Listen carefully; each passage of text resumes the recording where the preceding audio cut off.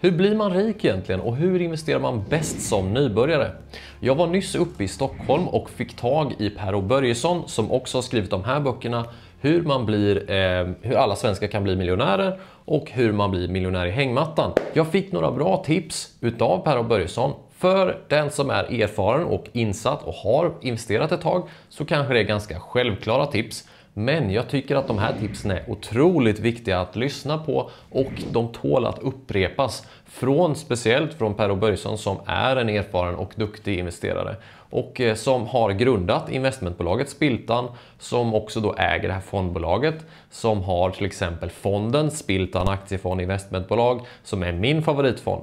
Vi lyssnar på hans tips helt enkelt. Ja, då står vi här med H Börjesson. Nu har du noterat Spiltan på börsen, känns det bra? Jättekul. Nej, det har ju varit spännande och vi är nöjda med kursen. Det har gått upp lite grann och det är så spännande och många trevliga gamla aktieägare som var med och nya också då. Ja, jag är ju själv aktieägare så jag är ju tacksam för att vara med på den här resan och har också många fonder och sådär. Kul då. Jag tänker att om du kanske kan ge några tips till småsparare, till nybörjare som vill börja investera i aktier och fonder. Vad har du för, säg 3 bästa tips?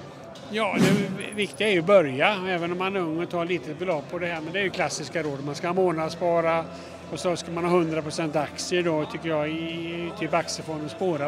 Spara varje månad då. Det är det som är att man kommer igång. Och sen är det här med ränta på ränta. Det är jättestor skillnad när du kommer igång när du är 20 kontra 25 år. Att för de där första 5 åren är jätteviktiga med ränta på ränta. Och sen antingen då fonder som är bra eller så då typ svenska investmentbolag och köpa, behålla och inte trycka på säljknappen då. Det är viktigt också. Men det är lätt och inte bli nervös heller. Nej. Det kommer ju komma nedgångar förr eller senare och det gäller inte heller att sälja utan då får marknaden kommer alltid tillbaka. Så det kan ta liksom nu i mars förra året, det tog det bara några månader och liksom 91 tog det liksom 3 år va. Så att det tycker jag är en av de enkla råd. Tack så mycket. Ge fan i säljknappen, eller hur? Ja, tack så mycket. Fint då. Hej. För dig så kanske det här är helt uppenbara tips. Men om du är ny och kanske aldrig har sparat innan så är det här otroligt bra tips att tänka på ifall det är så att du är ny. Jag tänker fördjupa lite mina tankar kring de här tipsen. Om vi börjar med det första tipset att bara börja. Och det är så otroligt viktigt.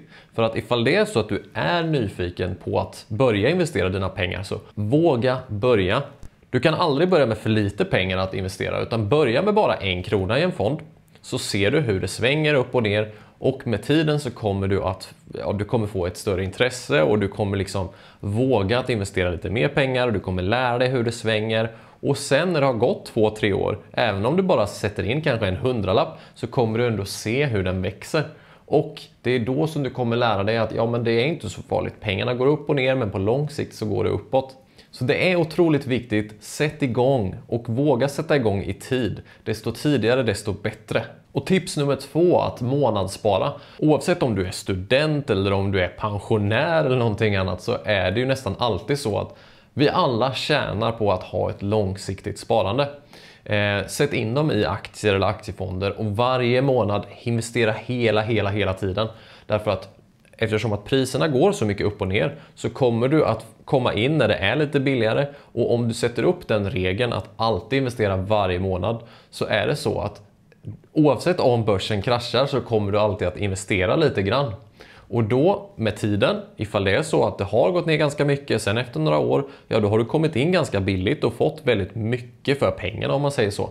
Månadsspara alltid hela tiden. Det är så otroligt viktigt att bara ha det i ryggmärgen att du alltid gör det varje månad. Och det tredje tipset, det här med 100% aktier och aktiefonder. Och det betyder helt enkelt att vissa som går till banken, de får kanske en blandfond eller liknande, men när det är så att du sparar långsiktigt som jag vet inte ens vad jag investerar till, men jag vet att det är pengar som jag inte har behov av just nu. Investera dem i aktier eller aktiefonder och bara låt dem ligga, glöm bort dem. För att våga ta risk, om det är så att du investerar för 5, 10, 15 års sikt, då ska du ta risk. För att när du tar mindre risk, till exempel blandar in räntor och annat, nu när det är lågräntor så kommer du inte få någon avkastning. En väldigt liten jämförelse med aktier i alla fall. Så våga ta risk, för om du har tiden på din sida, använd den. Alltså ta risk, våga investera i aktier eller aktiefonder. Kör! Över tid så har aktier alltid varit det bästa investeringsslaget att ha. Tittar man historiskt så har aktier alltid varit den bästa typen utav risk eller investering som du ska ha i din portfölj helt enkelt. Om du inte vet vad du ska göra så kör i investmentbolagsfonden som Spiltan själv har, eller en vanlig indexfond som har låg avgift, Avanza Zero funkar jättebra. Det finns massor med fonder där ute som passar just för ditt sparande, som tar 100% aktier. Våga ta risk.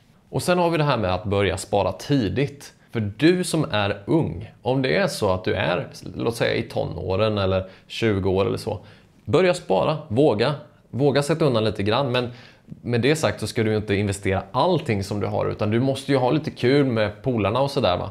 Men våga ändå att ha lite investerat, för att även att du är ung så kanske det känns som att du inte har så mycket pengar eller något sånt. Men sätt in små slantar ändå, för att det gör otrolig skillnad på sikt.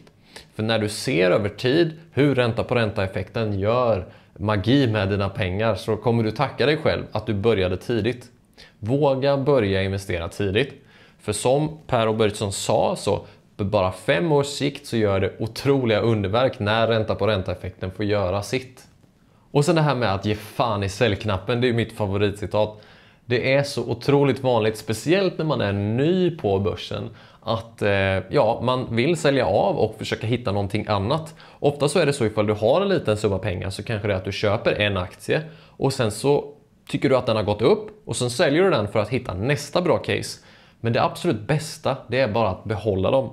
För oftast när man kollar tillbaks så är det så att man hittar gamla aktier som man har ägt för kanske 3, 4, 5 år sedan, som har fått en sån 7-helvetes resa efter ett bra tag. Låt bra företag ligga kvar i din portfölj, bra fonder, låt dem ligga i din portfölj. Spara hela tiden i dem. Och alltså, ge fan i säljknappen. Sälj inte, låt skiten ligga. Försök inte tajma utan var med hela tiden. Och sen det sista tipset, bli inte nervös. Alltså, det kommer att gå ner. Det är bara att göra dig förberedd på det. Var mentalt förberedd. Titta på din portfölj. Jag brukar tänka så här.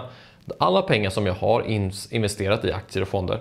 Om det skulle gå ner 50%, vilket är extremt mycket och vilket inte är inte så troligt kanske, inte på kort sikt. Skulle det göra ont i magen då? Absolut skulle det vara sjukt jobbigt om det gick ner 50%. Men jag vet ju att jag hade ju inte sålt. Men är det så att jag skulle behöva de pengarna, så är det för mig ändå en väldigt stor summa pengar. Bli inte nervös för nedgångar de kommer komma och gå. Utan ta istället vara på nedgångar, att köpa lite mer.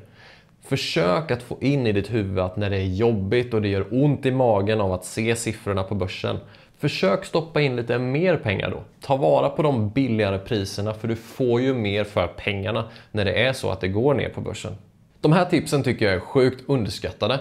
Och jag vill gärna veta ifall du har ett bra tips till investeringar och sparande, ifall det är så att du vill dela med dig av någonting till en annan nybörjare. Så skriv det här nedanför, och ifall det är så att jag tycker att ditt tips är extra bra, så skickar jag ut kanske en sån här bok till just dig. Ifall det är så att du gillade den här videon, så tryck gärna på tumme upp och ha det så gött, så ses vi i nästa video. Ciao! Skriv ett tips här i kommentaren.